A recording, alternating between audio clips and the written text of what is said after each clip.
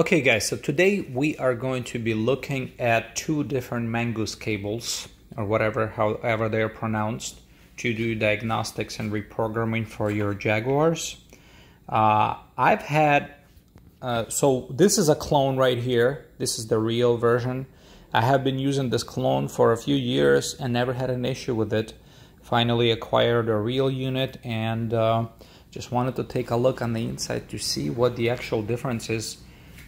And we'll start with the cable. So the cable on the real unit is actually a little bit thicker, a little bit heavier duty, and it's longer than your clone.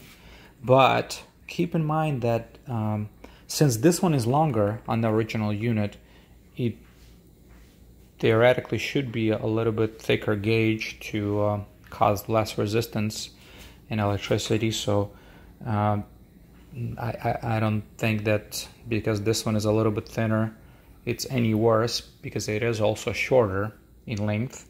Now the case of the clone unit, the plastic is not as heavy duty. There's no markings on the inside, no markings on the outside. The real one actually is more heavy duty, and there's also a copyright from Drew Technologies on the inside, both sides of the actual real version. Now, when we are looking at like the components, you know, I was surprised that they are actually very similar. The original one had this sticker on top of this, what I assume is a microprocessor.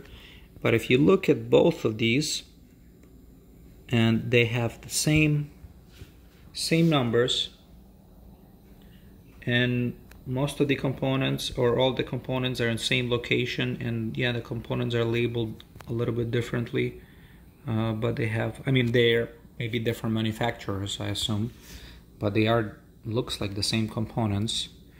I did notice on the real units we have these extra pins here, which are not existent in the clone unit.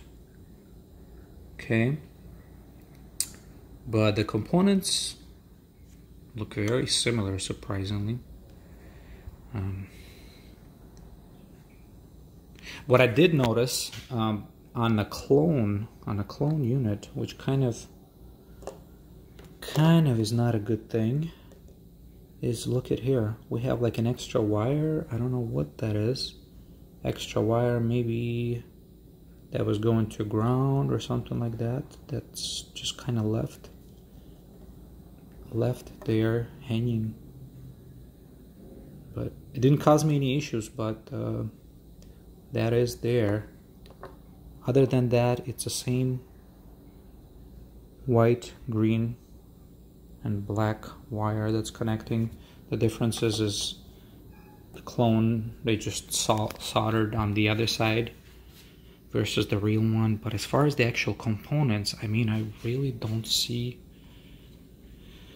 unless, you know, I don't know the quality of the components, but they look, you know, they're marked the same. Each individual component, they're marked the same. The clone is a little more flimsy as far as the plastic. You can, if I squeeze, you'll see it kind of flexing a little bit, versus if I go with try to do that to the real one, the plastic is a lot heavier duty. But other than that, I am very surprised that they look very similar. So and I had the clone unit work for me just fine. So